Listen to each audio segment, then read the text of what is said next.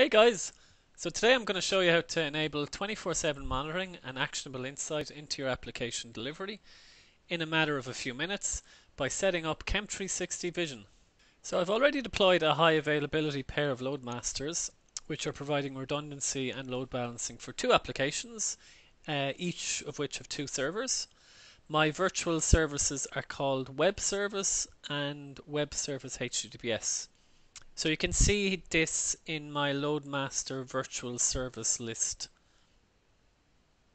So the first thing I need to do is go to vision.kemptechnologies.com and log in with my Kemp ID and password.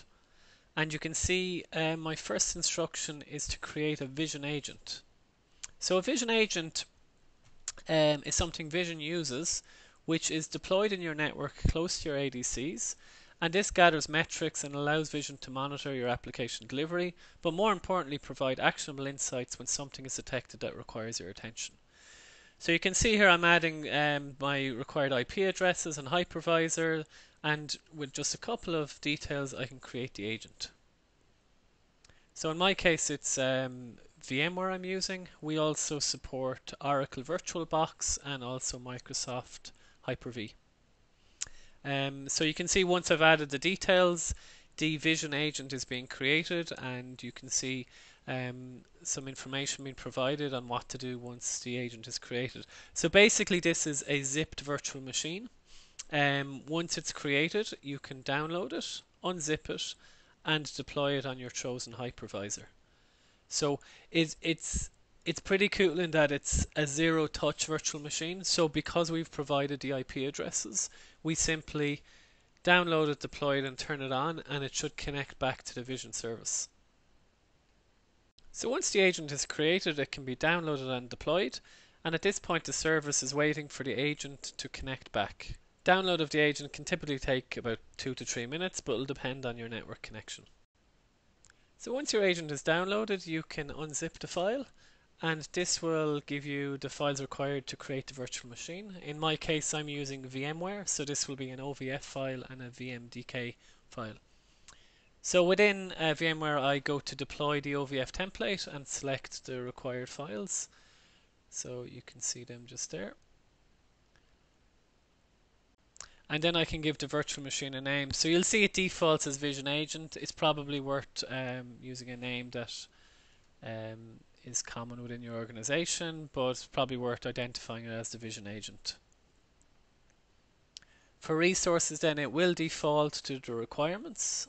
So really in terms of setting it up, there's actually very little configuration required. So I'm just going to map it to the appropriate storage device and put it in the correct network. That's really the only thing I need to do, and finish, and you'll see then that the virtual machine is in the queue. It's been imported and deployed. So just while that's been done, in terms of the actual Vision service, this would still be waiting for this connection. So until that Vision agent is deployed and turned on, the Vision service or the cloud component or the vision.kemptechnologies.com interface is waiting for that agent to connect back. And that's really a requirement to get the service up and running. So you can see there the package is being imported, and it should take a couple of minutes maybe to deploy the virtual machine. So I've just turned on the virtual machine, and you can see now in the web interface it's still waiting. So this should connect in a couple of moments, and now you can see the agent is now running and connected. So just to recap what I've just done, so I've created a Vision agent and downloaded it, unzipped and deployed it in my hypervisor. I've turned it on, and then this has connected back to the Vision service, and now I've connected Vision agent so that I can move on to the next steps of setting up Vision. Next we need to add a communications channel. I'm going to configure an email channel, though Slack and SMS are also supported. I simply enter my email address, give it a name, and I'm good to go.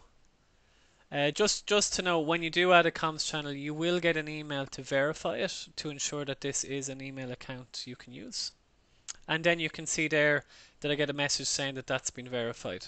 So to recap again, we've deployed our agent, it's connected back, And now we've added a communications channel to receive all our notifications and actionable insights from Vision.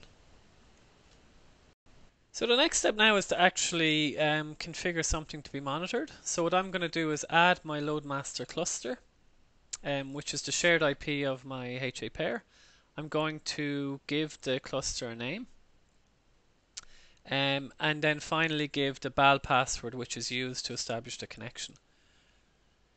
So you can see there, once the cluster is added, I have a message saying everything is good. The cluster Springfield has been added. So now we have an agent created. It's connected back to vision.kemptechnologies.com. We've configured a comms channel and we've verified it, which is, in my case, is my email address. And we have added a cluster which the Vision agent is going to monitor. And that is pretty much it. So with Vision set up, if there is a potential issue detected with application delivery, the information gathered by the agent will trigger a notification to the comms channel configure.